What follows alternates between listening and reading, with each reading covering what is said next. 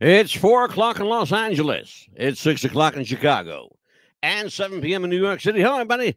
I'm Mad Dog DeCipio. Tonight, another episode of Wrestling with the Future. My special guest tonight is Mike, the Movie Maker Messier. Michael, how are you, friend? I'm doing great, Angelo. It's good to be here with you talking about pro wrestling again. And this is going to be a fun show, and I'm looking forward to it. Thanks for having me. You are quite welcome. Tonight, Mikey, some subject matter that is near and dear to both of our hearts, the territory system, wrestling's golden age of territories. Yes. One of my favorite things to talk about. Yeah, Angelo, I'm really looking forward to sinking our collective teeth into this one. I've got this photograph of Nikita Koloff against Mike Rotundo going back to the Baltimore Arena. That's a venue that both of us went to as fans. Oh, that sure. would be a Jim Crockett Promotions NWA show. But the AWA World Class Championship Wrestling, so many, the Fullers in the Continental area, so many great promotions. Eddie Graham in Florida, so many. Yeah. Oh, absolutely. I remember. Oh God, because I'm probably a little older than you. But I remember the territories, and just in the Northeast where I grew up, we had Philadelphia, New York, New Jersey, Delaware, Maryland, and Northern Virginia. We also had parts of Massachusetts, and I believe that's where the WWWF capped off, was right at Mass. Yes. I think above Massachusetts, like Vermont, Maine, up that area, the east, northern East Coast may have fallen underneath either Eddie Farhad, or it may have actually fallen under the Canadian Maritime and whoever the promoter up there was. So I'm not sure. I know the territories were such they really were kind of like a smorgasbord for a while. You never knew what was going to happen. What is your first memory, Mike, of the territory system? What do you remember? Well, the youngest, as a wrestling fan, like a lot of people, I grew up in Northern Virginia, Washington, D.C., WDCA Channel 20 was 11 o'clock on Saturdays. So my first wrestling was Chief J and Brother Jules, Mr. Saito and Mr. Fuji. And believe it or not, Angelo, I attended my first pro wrestling match maybe a month before I got my first pro wrestling magazine.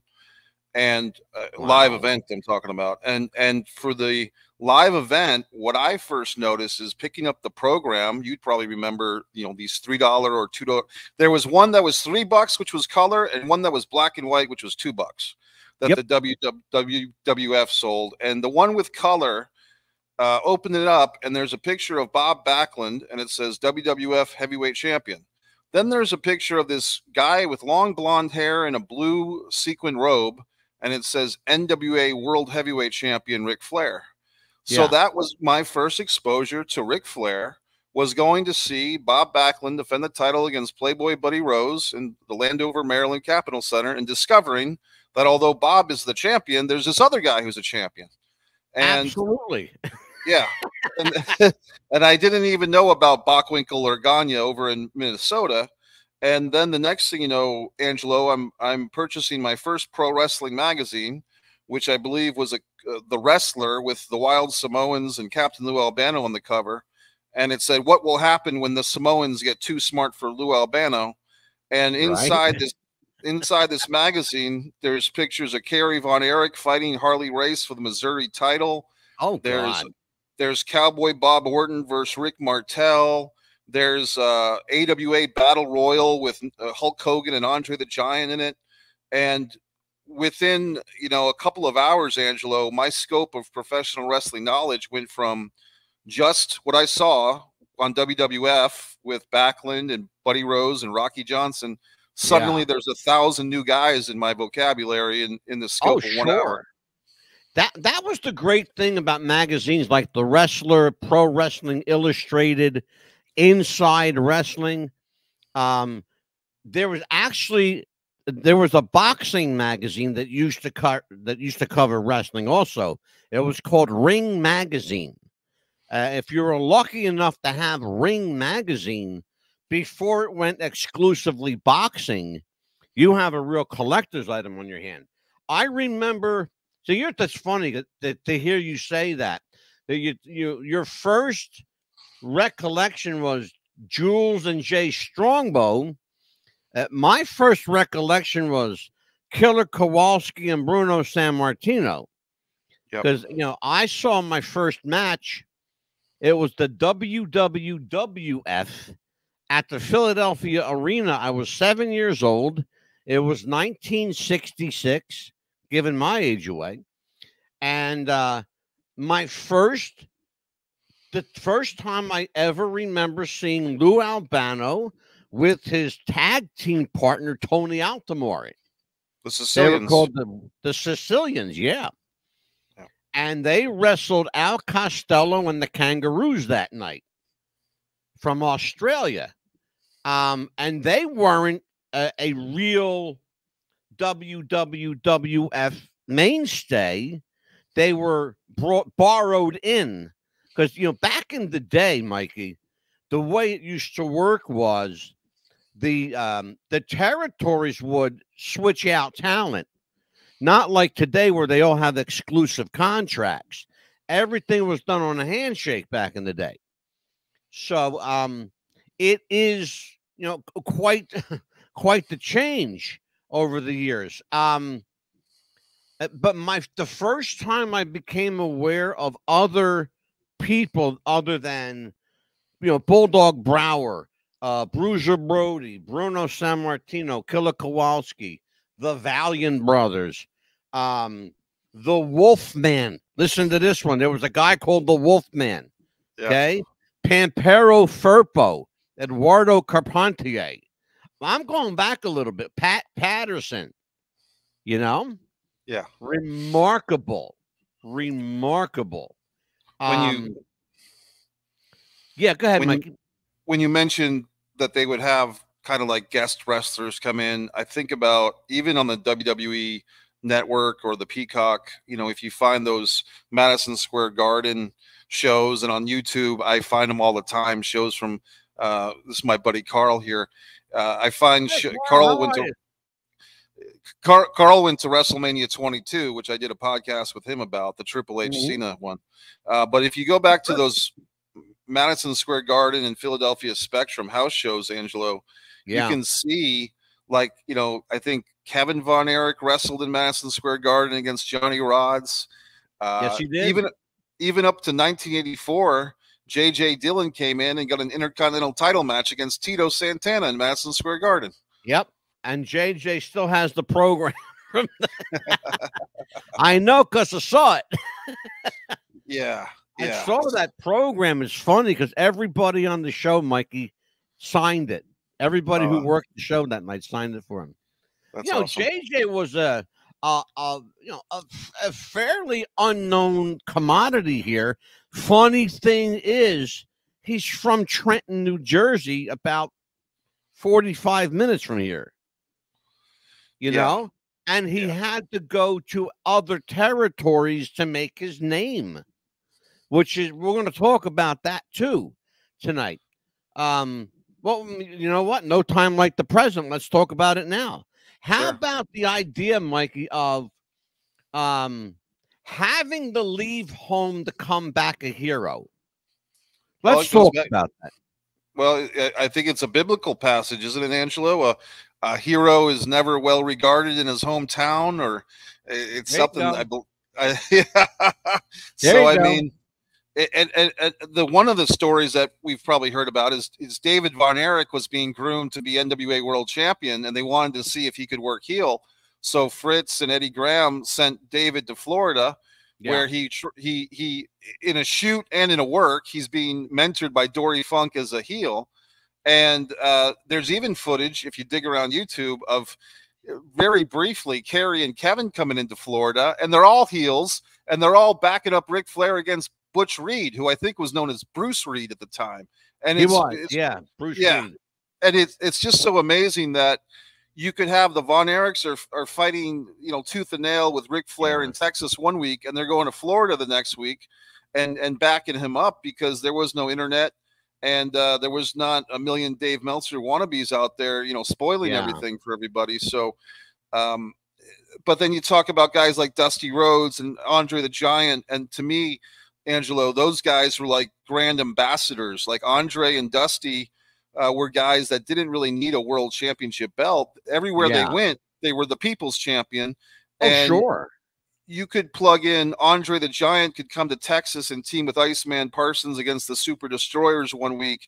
And you could have Dusty Rhodes come into Mid-South to team up with Junkyard Dog against, some type of Russian team. And these things would work because the fans, even back then without the internet, just with the Apter magazines and just by word of mouth, they knew who Dusty was. They knew who Andre was.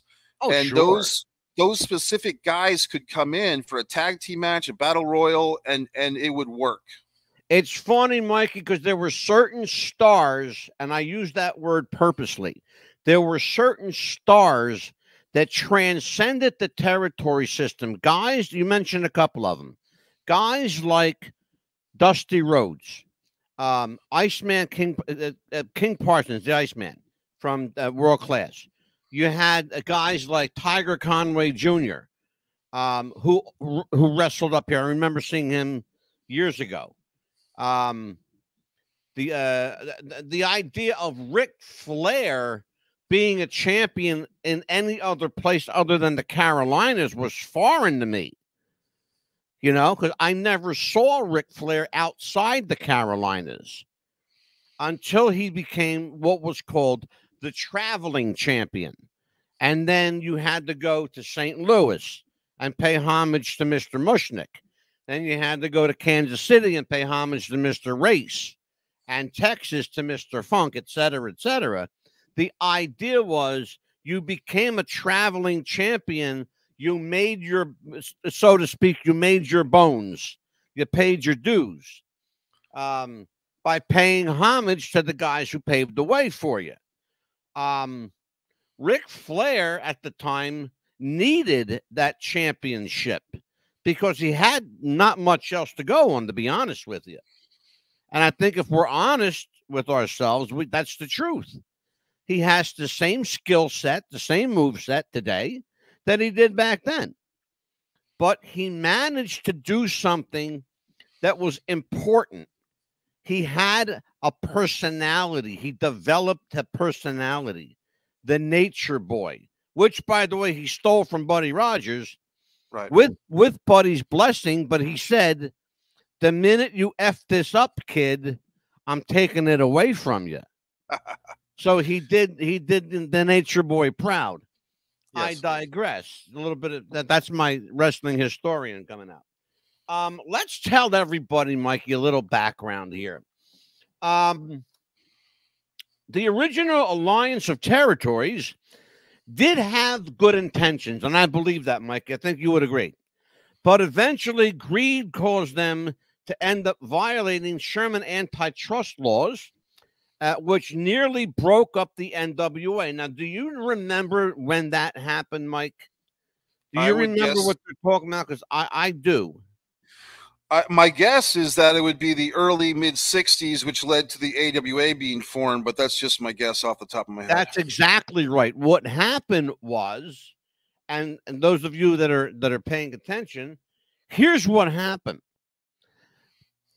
The National Wrestling Alliance, in earnest, believed that they were the only wrestling organization of merit, and that was important, that word of merit, to the point where they thought they could get away with all kinds of shit, including taking payola and giving bribes to whomever it was necessary, whosever's palms were necessary to grease at the time.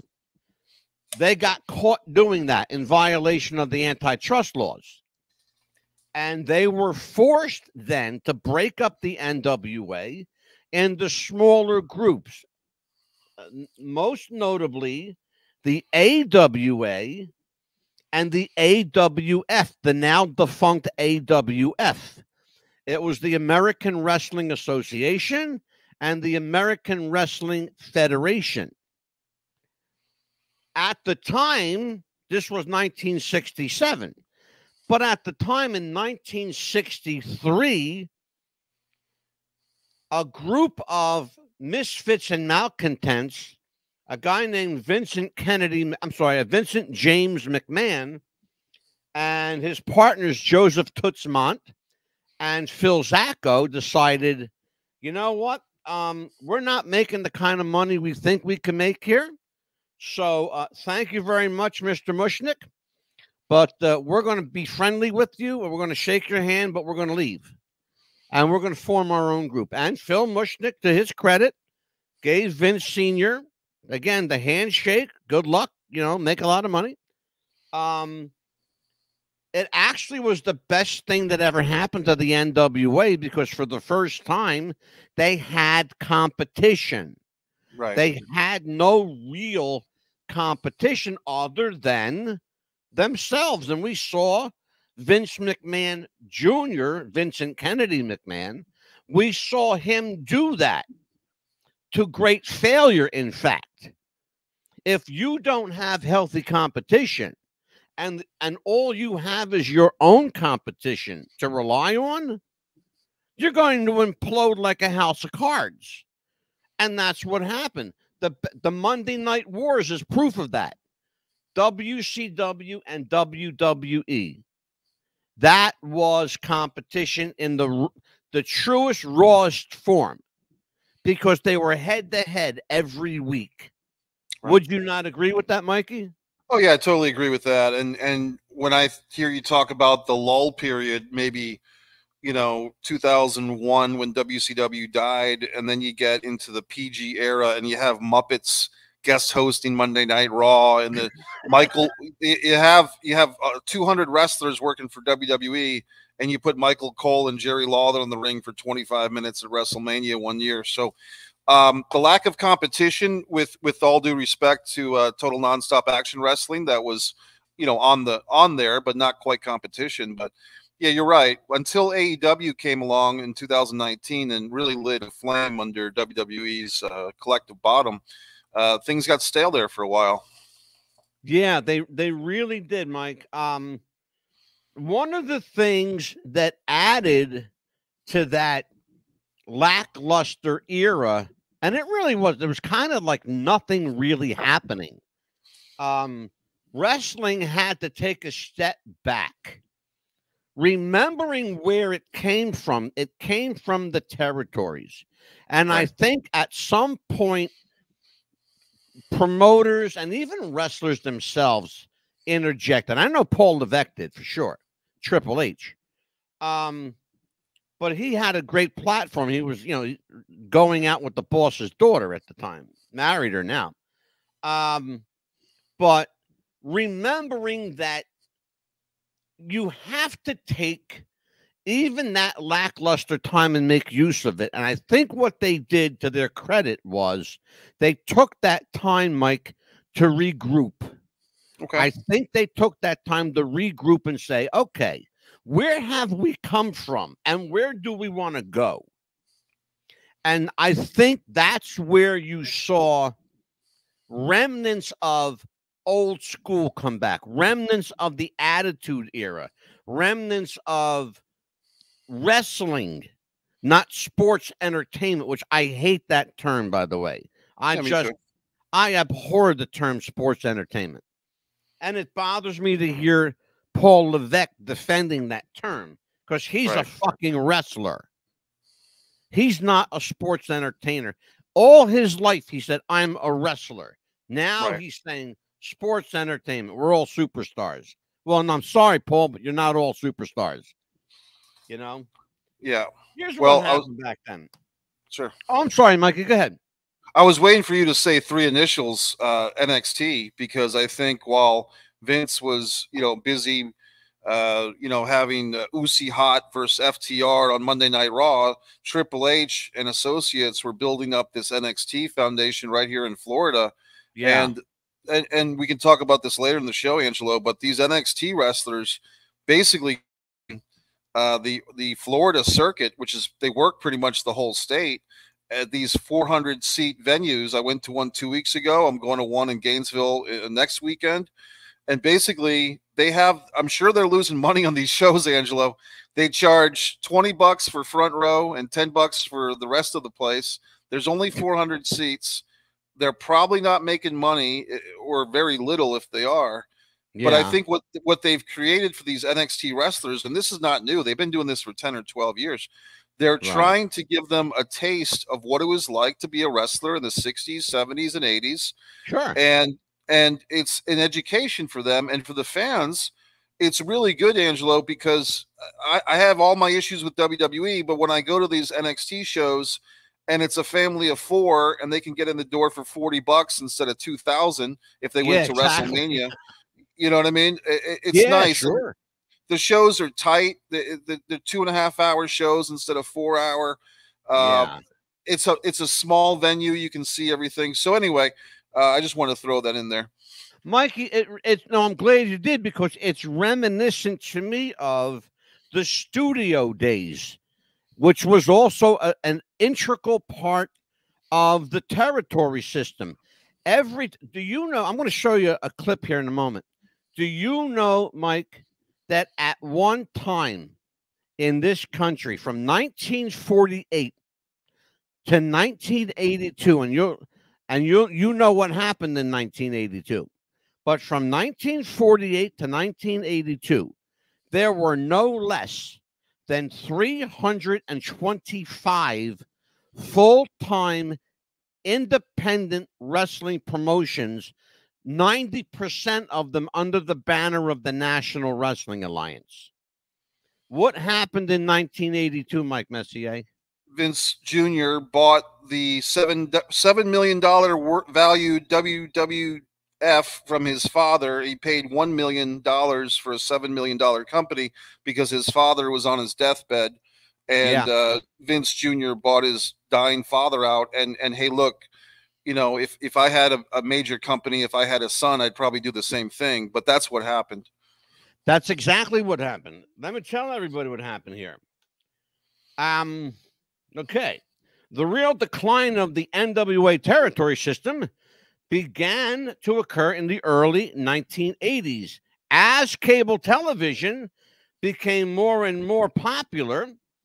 The WWF, formerly known as the WWWF, and today known as WWE, operated by Vincent K. McMahon, recognized this and were able to gain a national primetime foothold on the other three initials, Mikey, USA Network. Yeah. Important. This move alone completely changed the landscape, as professional wrestling was now no longer a regional occupation, but a national phenomenon. And wrestling came into its own, in large part thanks to Vince McMahon, and I guess by proxy, in large part to Vincent James McMahon, for giving his son, you know, a little bit of money to play with. I believe what Vince said. If his father knew what he had intended for that money, I don't think he'd ever give it to him. Deathbed or not. Yeah, and because here's why I say that.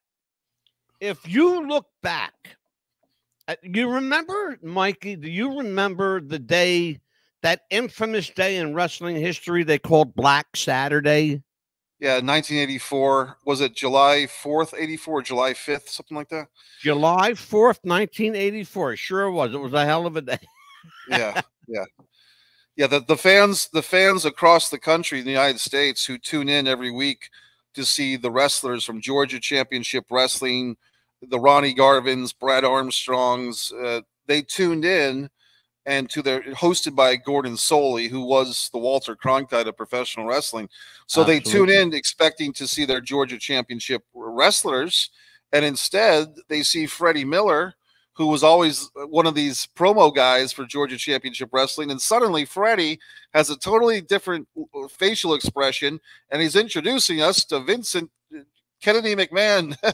He's introducing us to Vince Jr., and Vince Jr. is telling us whatever he introduces the show, but basically instead of having it all in the studio, he's got a hodgepodge. There's some matches in the studio. There's some matches taped from arena shows. Believe it or not, I've found some of those original broadcasts of Black Saturday, and the show, if it was just the show in a vacuum, would be great. But the fact that they replaced by force Georgia Championship Wrestling, that for, I don't know, 20 years, 15 years at least, was such a mainstay for people. I mean, Angelo, people set their weekends by this thing. Hey, we're going to stay home and watch. It was too much. I think, Mike, you're right on it. You're right on it. People were regimented by it. They were regimented. They set their clocks by it. They set their daily routine by it. 6:05 every Saturday. Right. That was the time. That was the 6:05 on TBS. That was every week. You didn't miss it. You know, and it was a very specific time, 6:05, not 6 o'clock. Yeah. Here's the other thing about that.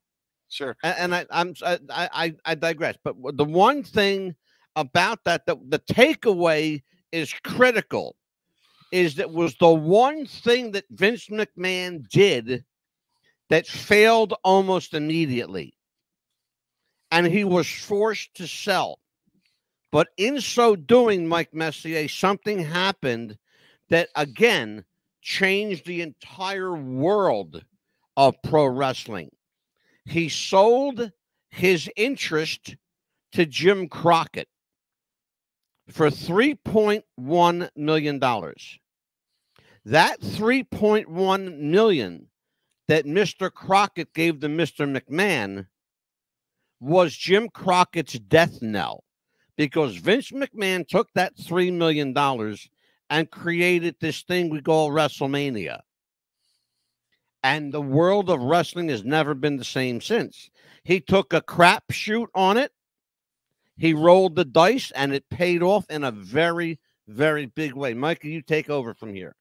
Well, the 6:05 thing, what was interesting about that time is, Ted Turner, I believe he suffered from bipolar illness, which, he saw things in a different way. Yeah. And his thinking, and I think this was a Ted Turner initiative, is if I start my programs 5 minutes after, then people are going to be on my 5-minute, time clock. And if they see Andy Griffith is leading into the next show at 6:05, or the 6:05 show goes to 8:05, and then they're trying to switch to the movie on another channel, they're going to switch right back to TBS because I've hooked them. And it's kind of a cool thing. And Angela, we see this to the day with Billy Corgan now owns what is the National Wrestling Alliance. They still do this gimmick. Yeah, really. What's left of it? What's left of it, but they're doing some things, and they have a TV title now that has a 6 minute and 5 second time limit for the TV title matches. So, like you said, people still remember this 6:05 thing. It was a great marketing ploy. I'll give them that. It really is. I mean, there are actually podcasts out there called, I can't make this, it's called the 6:05 podcast. There's actually a wrestling podcast called the 6:05 podcast. I did want to listen to it. Yeah, I just want to jump in one quick thing, Angelo. Oh, please, anything you want, anything you want. Well, we talked about Vince on the USA Network, which he did quite well with, but there was actually a wrestling program on USA Network before Vince McMahon. Did you know that? Yeah, I did. It was Joe Blanchard and Southwest Championship Wrestling. Southwest Championship Wrestling and my friend Eddie Mansfield. Yep. Yeah, absolutely. The Continental Lover. Yeah. Yeah. So, my buddy. That's my buddy. Mansfield. I get upset sometimes, Angelo, when today's modern day fan, their only historical references to wrestling are when they watch the WWE A&E biographies, or they've gotten you know, the WWE home videos, and those documentaries are all well and good. They're very slickly produced. They have great montages, and they do a nice job. However, it's through the goggles of the WWE. So I mean, they did a whole documentary about the missing Bret Hart Tom McGee match, which didn't mention Colt Cabana or Dave Meltzer, who were basically the guys that made that thing a thing. So I just say that to say that for the young wrestling fans out there who might want to really consume this stuff like we do, don't just believe what the WWE spoon feeds you. You have to find other sources of material, like Angelo's shows, like the stuff that I do on my YouTube channel, One Pro Wrestling and Sports Fan. You've got to find information out there that's counterculture, that's counter corporate, because the WWE is not going to tell you the whole story. They're going to tell you their version of events. Absolutely. They have been doing that since day one. It's almost, Mikey, like they live in this bubble and nothing exists beyond it. And that's caused real life issues for WWE. It's caused real life problems for not only WWE as a corporate entity, but its employees as individuals, because they can't relate to what's happening beyond the walls of Titan Tower. They just can't. Yeah. Much like, and fairness, look, there's plenty of blame to go around. In fairness, like Eric Bischoff, I almost called him a bad name, by the way. Yeah. Like Eric Bischoff did at CNN Center, but he didn't know what was going on outside of CNN Center. And his view of wrestling was so skewed, so abysmal in its vision, that they I think as a fluke, I don't know how, even still today, I don't know how they managed to beat WWE for like, a year and a half almost, 83 weeks or whatever it was. 83 weeks, yep. Yeah, 83 weeks they beat them in the ratings. But as it would happen, WCW told everybody, go watch WWE. Nick Foley's going to win the title tonight. That's either the most brilliant marketing or the dumbest fucking thing I ever heard in my life. Why would you tell them you don't want them to go to your competition? You want them to stay there. Yeah, what Bischoff was thinking, and he ordered Tony Schiavone to do that, was if I spoil the match results, then people won't want to see it, and they'll stick with what we're doing over here on Nitro. And the exact opposite happened. People were getting kind of bored with what was going on in Nitro, saying, "Oh, yeah, Mick Foley's winning the title. Let me see that." So, wait a minute, Mikey.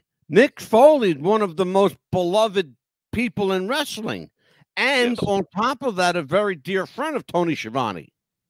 Yeah, How would you like to have been that guy? Well, Tony Schiavone he and Mick eventually kissed and made up. I think Mick actually reached out to Tony and called him and told him that you hurt my feelings, and Tony apologized and said I did what I was told to do and blah, blah, blah. And Schiavone, to his credit, I think he had a comic book come out a few years ago that was called Butts in Seats, the Tony Schiavone story. Yes. The thing that I wanted to mention, Angelo, is that I had a graphic novel that was called like the Professional Wrestling Historical Story, and Jim Cornette was kind of in it, and it was a graphic novel about the history of pro wrestling. And there was a group, you mentioned one of them, Toots Mondt. Wasn't there something? See, I'm asking you because my memory fades on this one, but there was something around the 1940s called like the Golden Triangle. There was like three, I think Toots was one of them, and there was two other, maybe Strangler Lewis or something like that. There was three key guys. Do you know what I'm talking about? I do. It was Strangler Ed Lewis, Phil Mushnick, and Joseph Toots Mondt. Vince McMahon became the third member of that triangle when Ed Strangler Lewis had to bow out for health reasons, because he was still an active wrestler at the time. So he had to quit wrestling and became a referee, and he's seen in a lot of old the 40s and 50s film clips or kinescopes. Even that's how old that was. Of refereeing various matches. That's how Vince McMahon became a part of, the inner circle.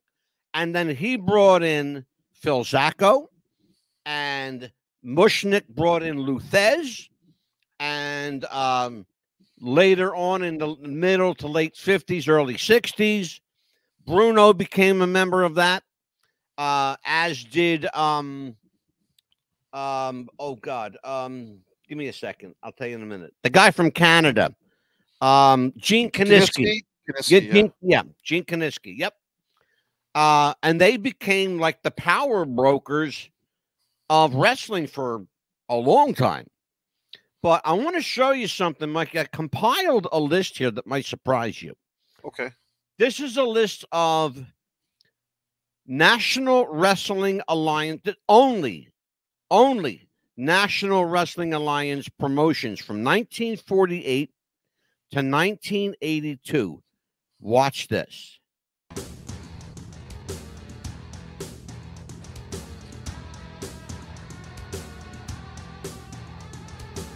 NWA Mid-America, Maple Leaf Wrestling.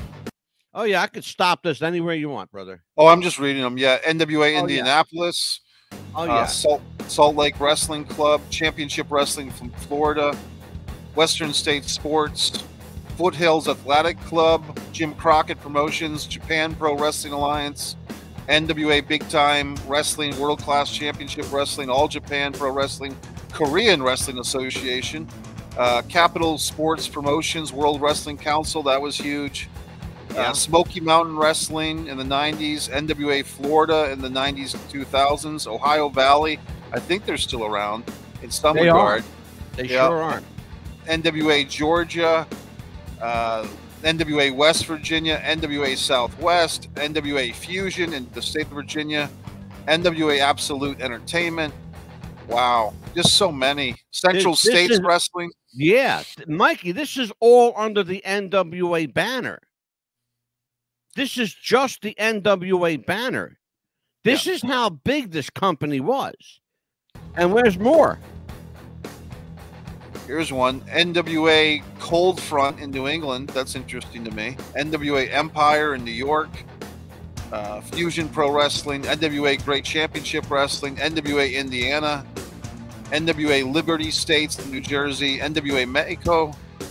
Mr. Chainsaw Pro Wrestling. NWA On Fire. NWA Pro Wrestling. David Marquez. I've seen them live, actually. Hollywood NWA Wrestling. I've seen them live a few times. NWA Wrestle Birmingham, NWA Wales, NWA Bayou Independent Wrestling from Louisiana, NWA Wildcat, I've definitely heard of them, NWA Branded Outlaw Wrestling from San Antonio, NWA Big Apple from New York and New Jersey and Connecticut. Right. That's amazing, and I'll give you credit for that. Crazy? Well, now, check this out, brother. Sure, go ahead. Watch this. It gets better.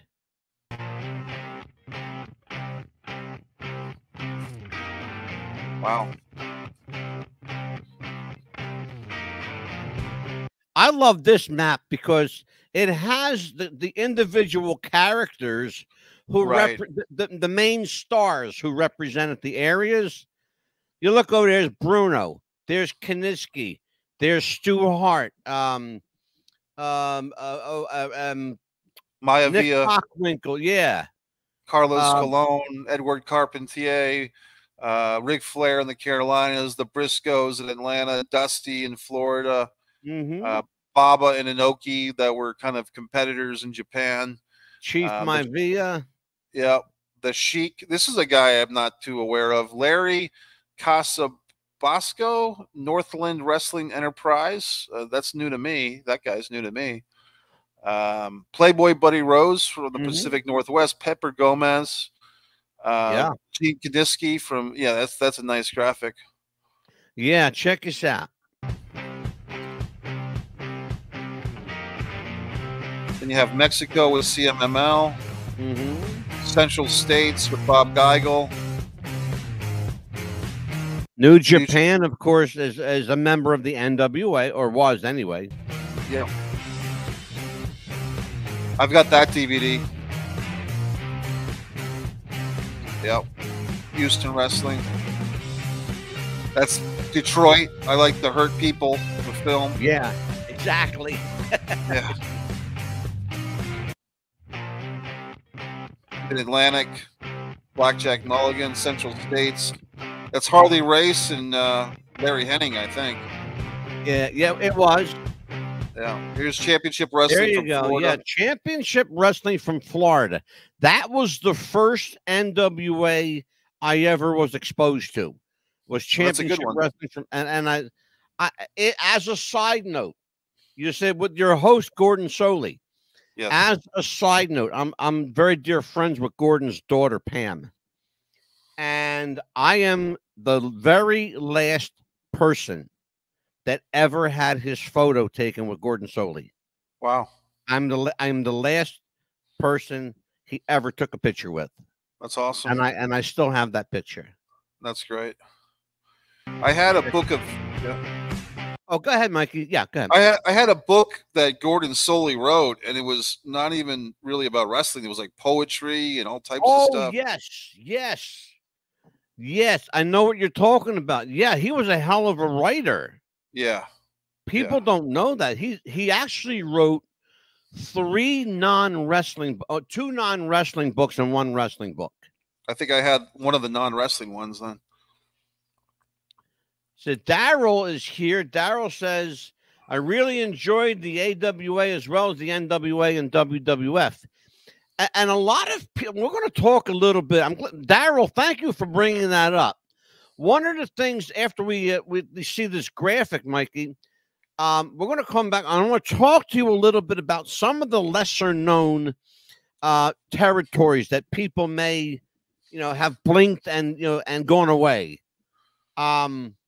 We'll talk about that after this.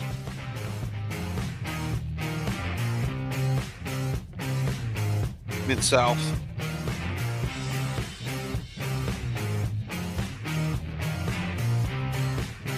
Bockwinkel, Ray Stevens. Yeah. Southeastern, the Fullers and Bob Roop. Texas All-Star. Oh, yeah. And I'll tell you what, that when you look at that map, Mikey, and you look at the graphics that preceded that, all of the NWA territories, and I'm glad you were reading them off because they were all NWA. Right. And people don't understand the scope of that organization, just how big it was.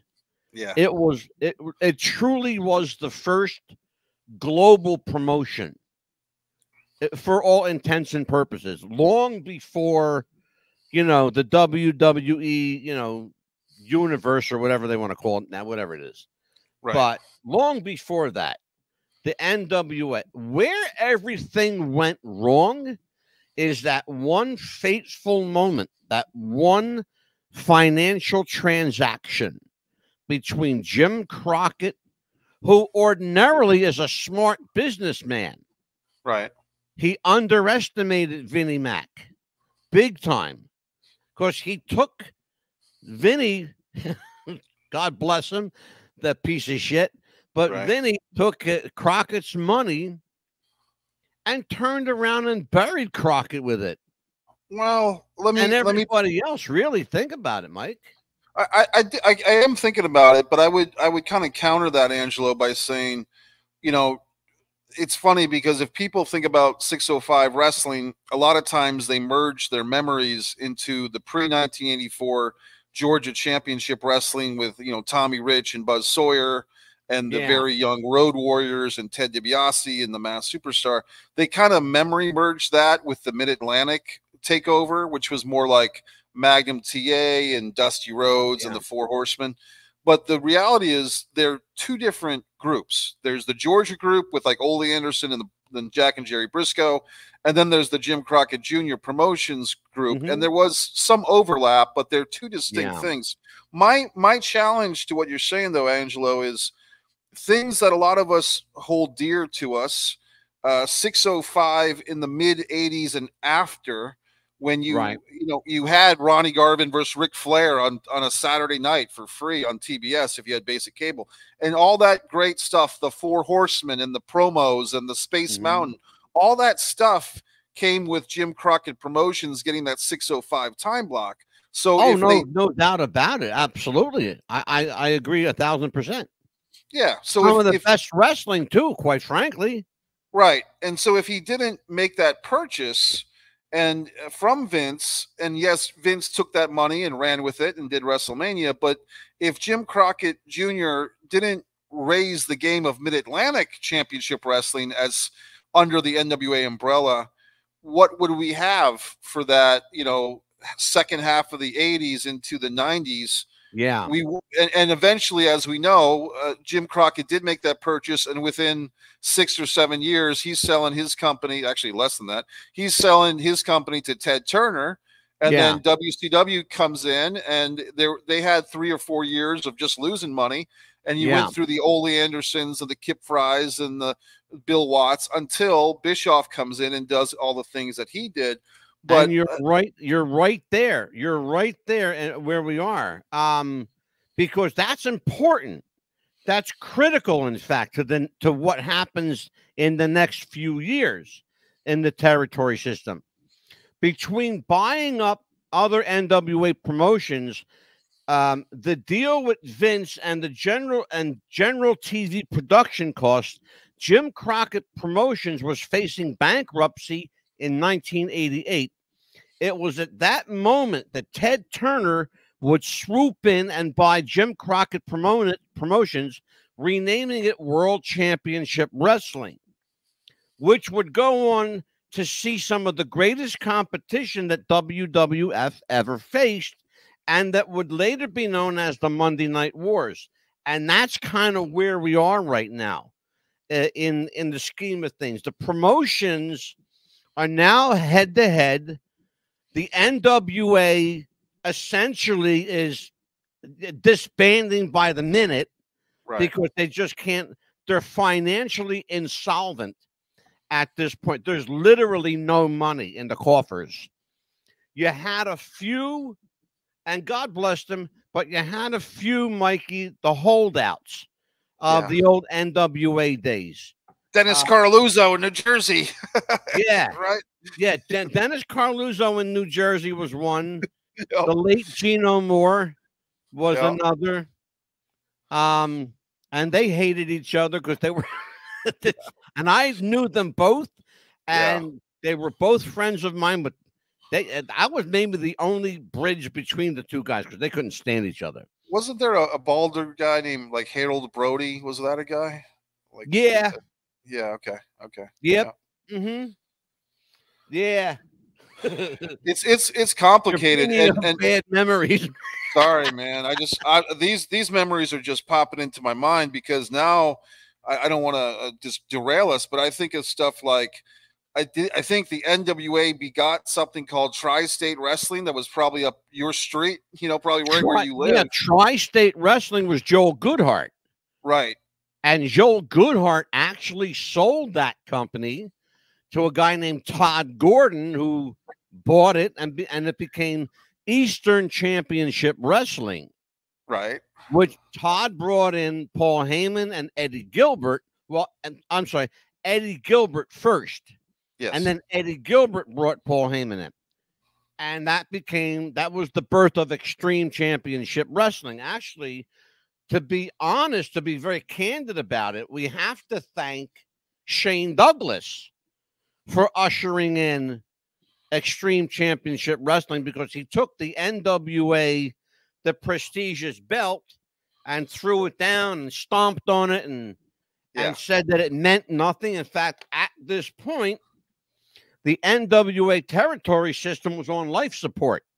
Yes. And even though WCW initially promoted NWA championships, they soon realized that the NWA needed WCW more than WCW needed the NWA.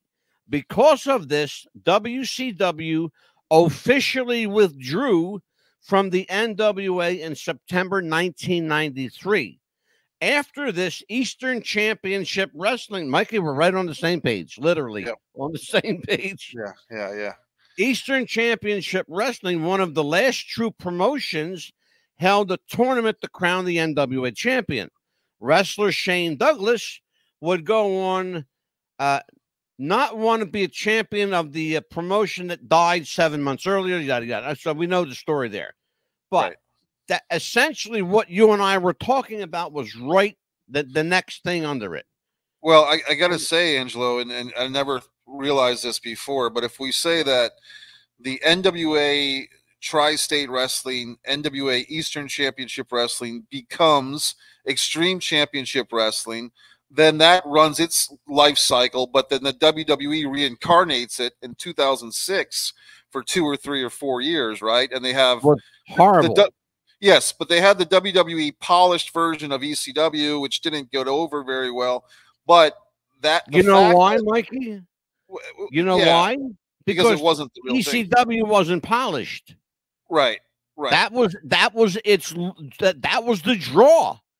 Yeah, there were a bunch of roughnecks. That was the whole draw. Right. But what I'm saying is because the WWE had a third promotion, Raw, SmackDown, and they have this third show, which is younger guys, different guys, untested guys, a lot of pretty women in the WWE, ECW. Kelly's 19 years old and stripping and stuff. But basically that created a third option, so to speak. Sure. And that third option eventually got filled by NXT, like the game show, the reality show of wrestlers competing to be wrestlers.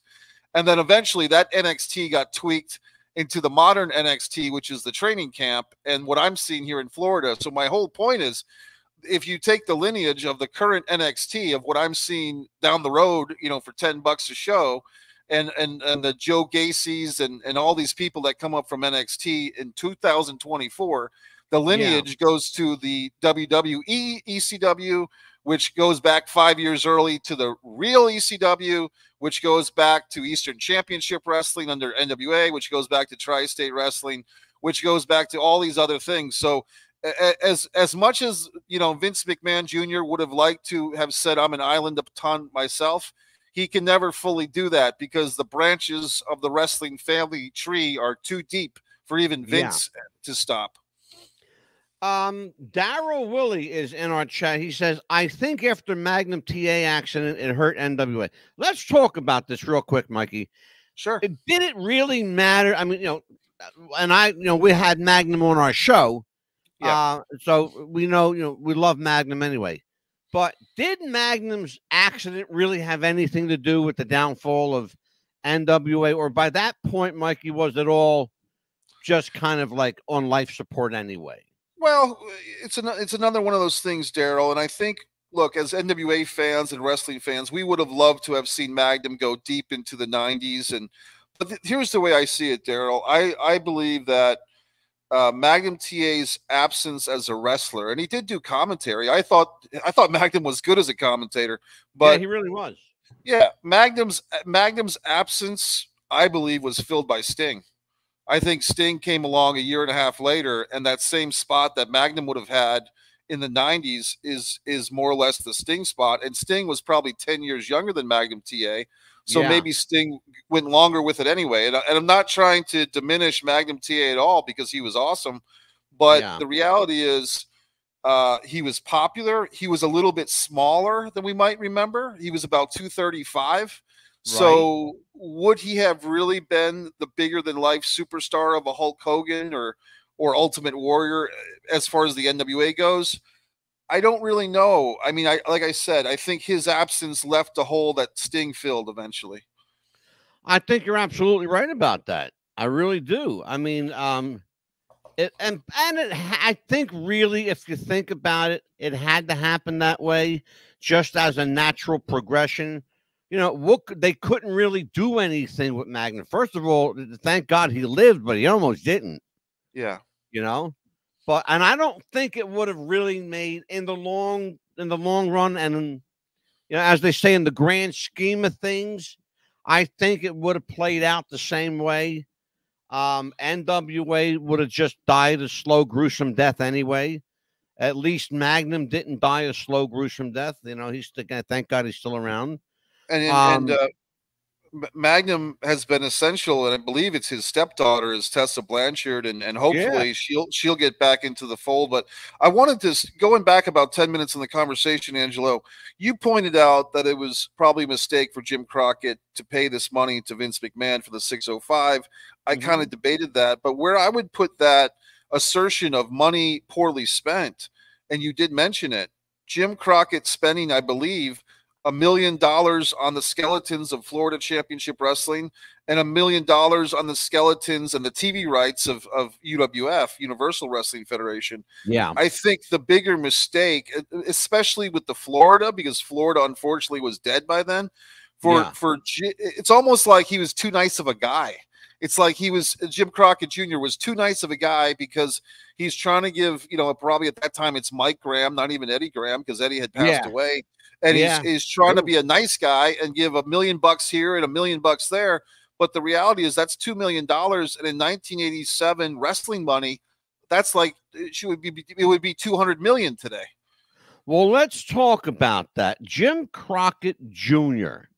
Again, we're dealing with two sets of family with a senior and a junior. Okay. You had, Vince Sr., we call him Vince Sr. and Vince Jr. And you had Jim Crockett Sr. and Jim Crockett Jr. I think of the two sets here, I think that Jim Crockett Jr. Was by far the most haphazard financially. I don't think he saw the big picture. I don't think he saw the long picture. He took, now keep in mind, Mikey, he took his father's money upon his father's passing, and Jim Crockett Sr. left substantial millions, not, 6 or 7. I'm talking about 30 or 40 million. He was a very, very wealthy man. He owned a baseball team, a baseball stadium, a chain of car lots. He owned a corporate office building. He was a very shrewd.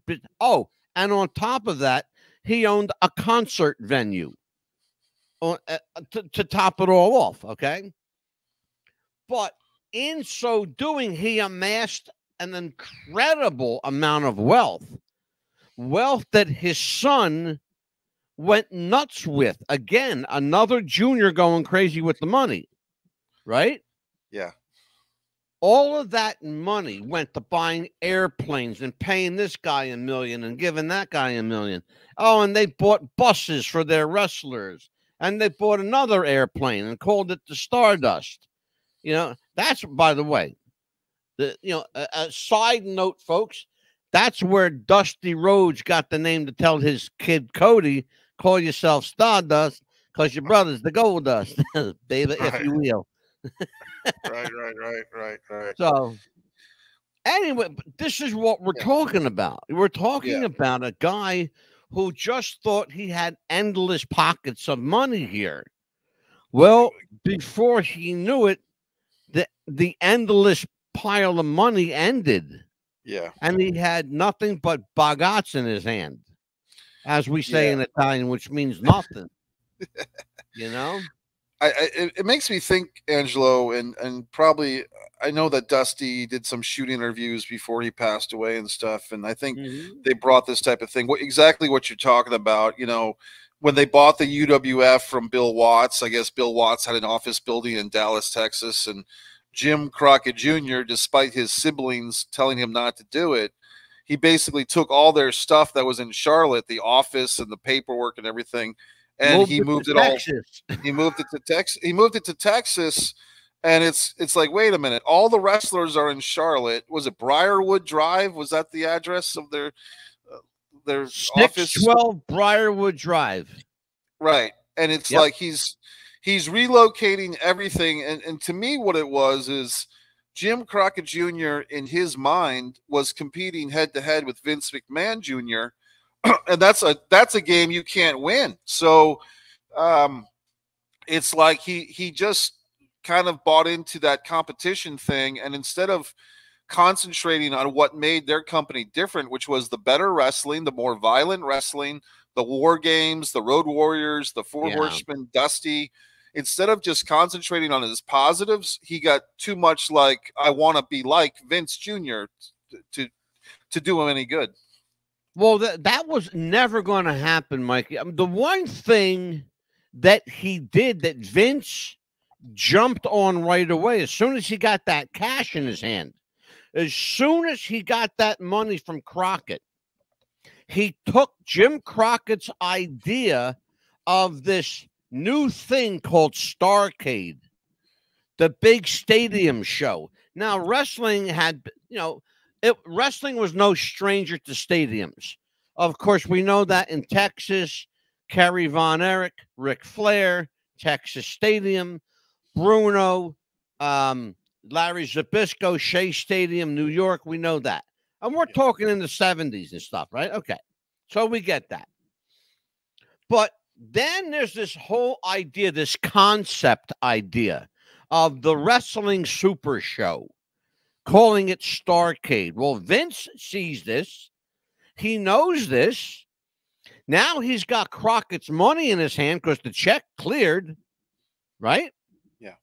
Now he's going to say, okay, Pat, okay, Tony Garea, okay, my circle over here, I got some money. What do we want to do with this?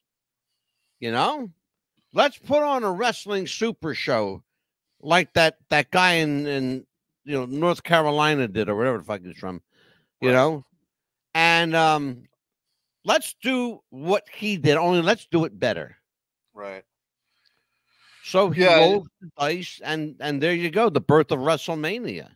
Yeah, and for, like, once again, Angelo, for the younger fans out there who you want to hear the perspective, did you know that there was 2 Starrcade shows before there was ever any WrestleMania shows? There was a Starrcade 83 and a Starrcade 84.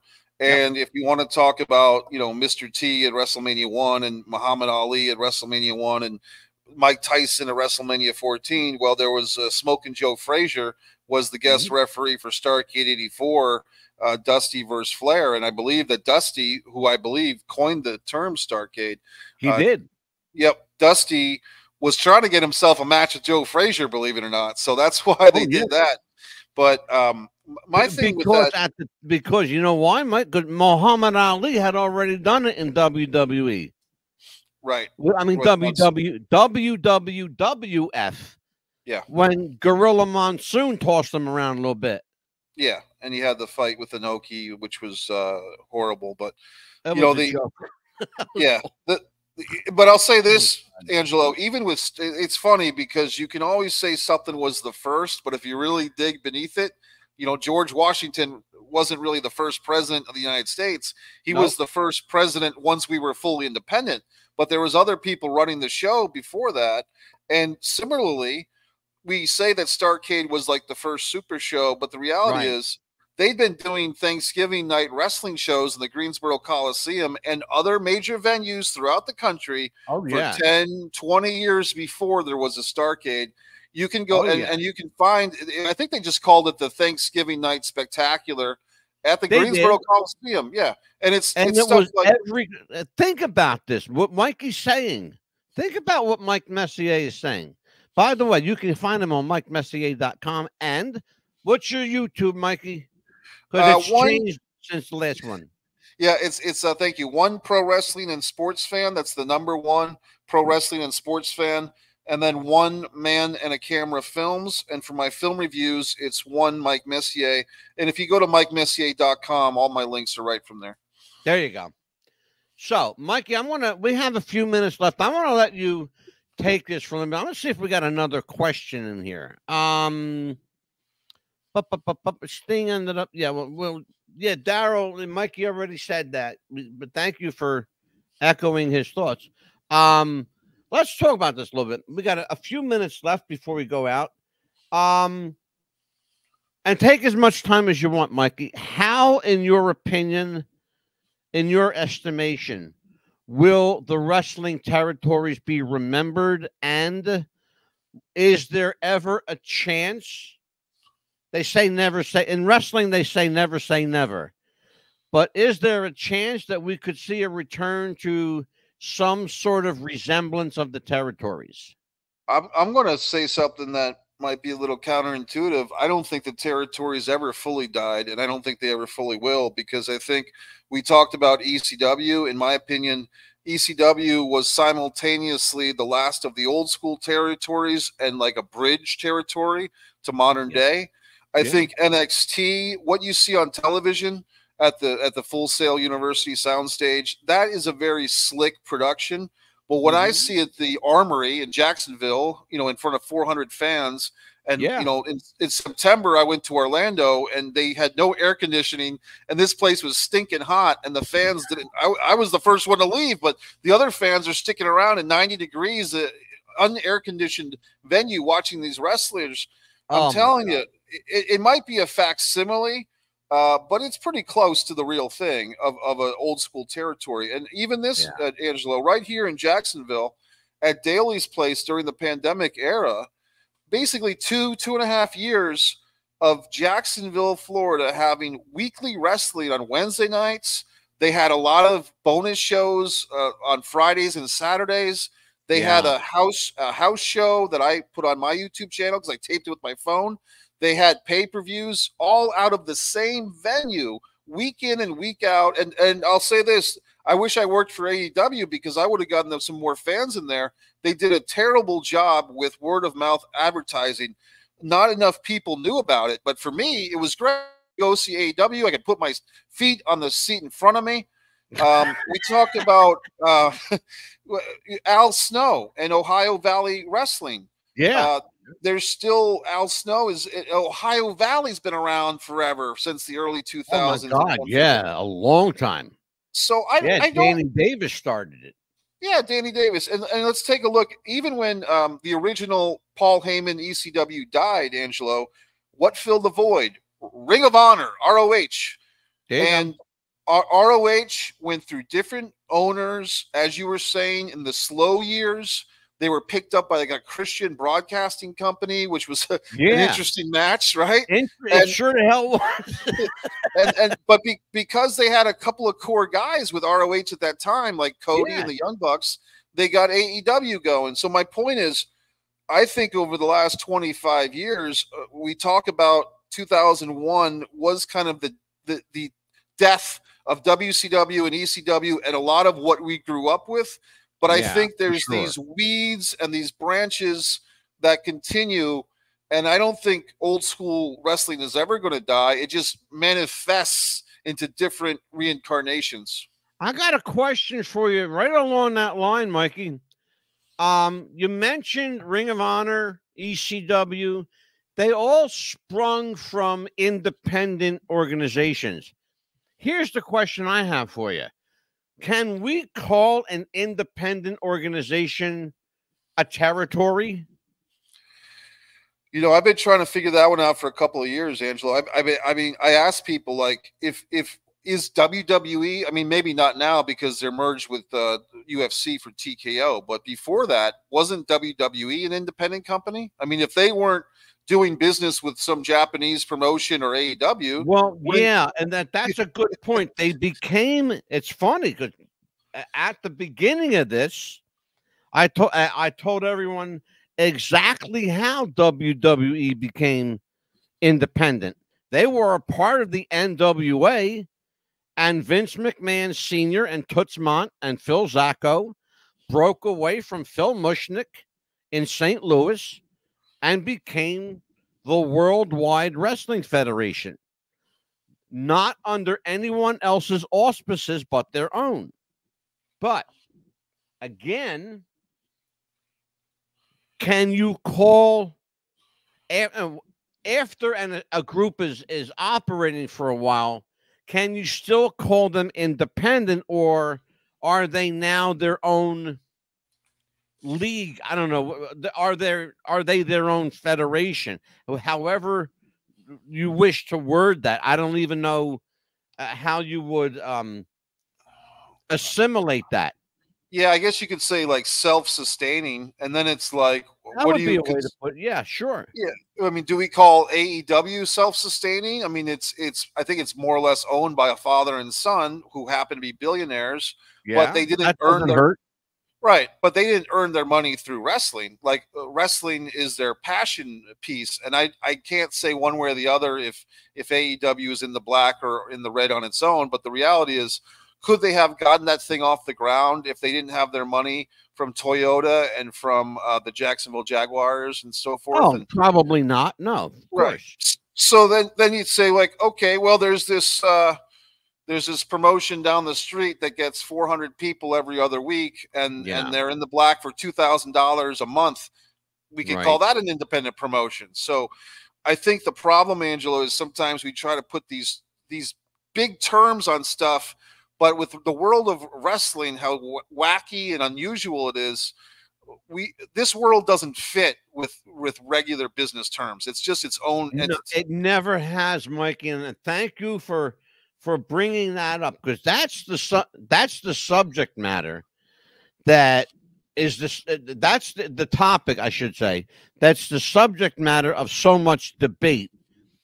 It's a business, but it's not. It's a sport, but it's not. It's entertainment, but it's not. Depending on who you ask, but it's all of the above and none of the above. It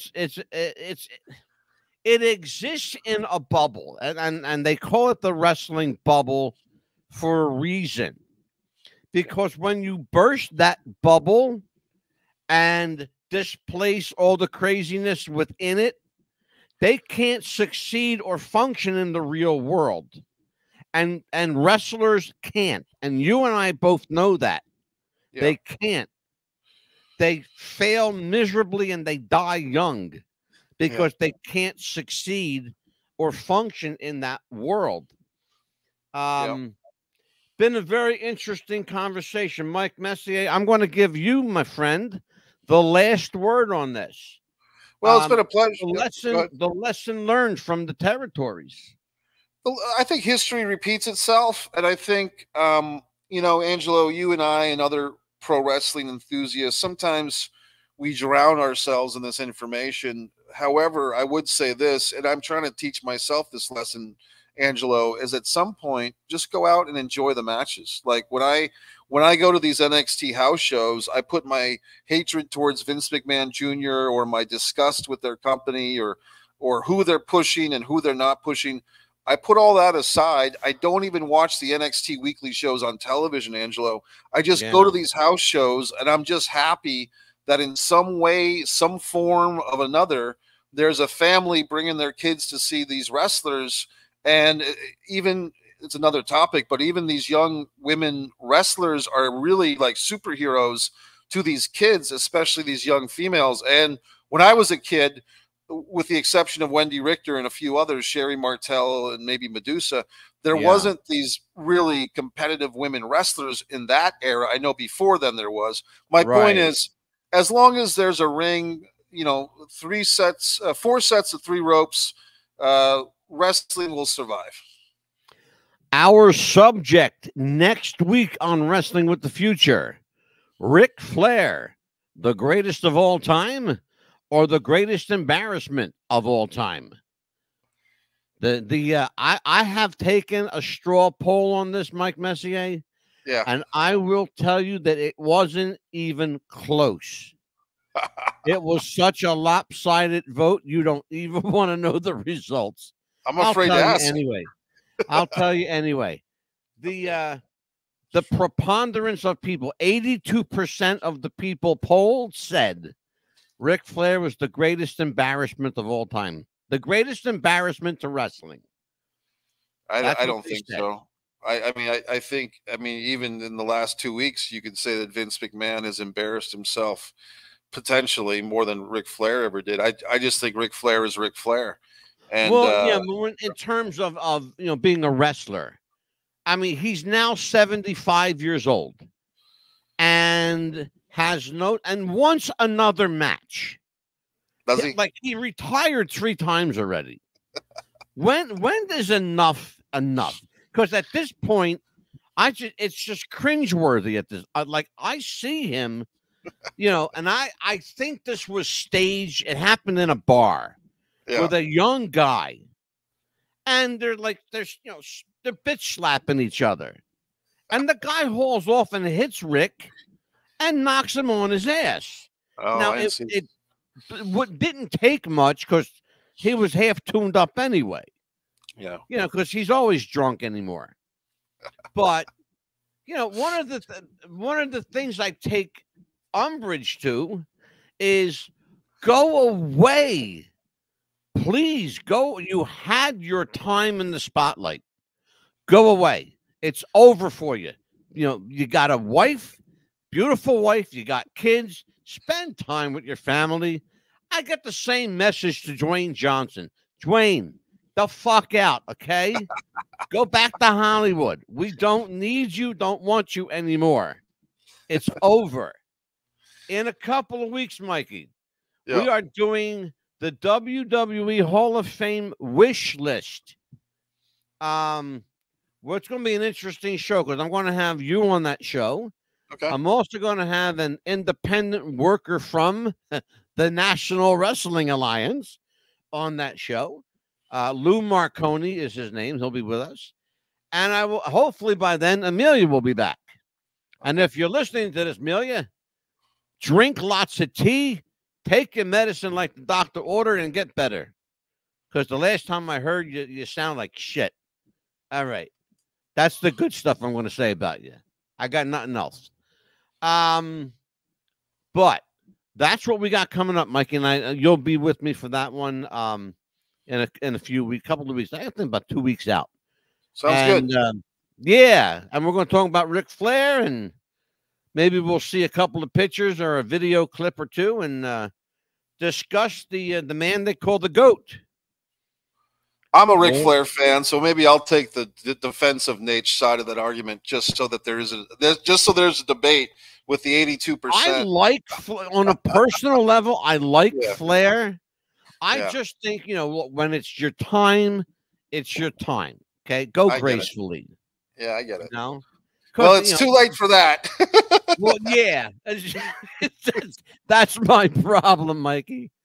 All right. For Mike Messier, I am Angelo, the Mad Dog DeCipio. Be good to everybody. We'll see you next week on What's the Buzz Podcast every Monday and Tuesday, and Wrestling with the Future every Wednesday at 7.